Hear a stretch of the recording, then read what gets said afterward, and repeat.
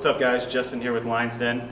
I'm just gonna go over a quick barbell warm-up for the clean. I like to do some just bar work prior to doing some heavy cleans, just to make sure my position's good before I get into some of these difficult spots. So what I'm gonna do is, I'm gonna start with just my clean grip here, obviously hook grip.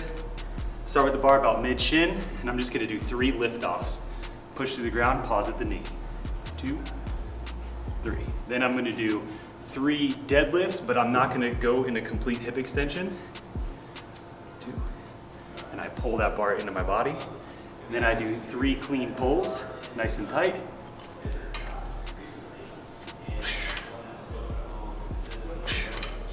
Then I'm gonna do 3 drop cleans. So I'm here, make sure my core is tight, shoulder blades engaged.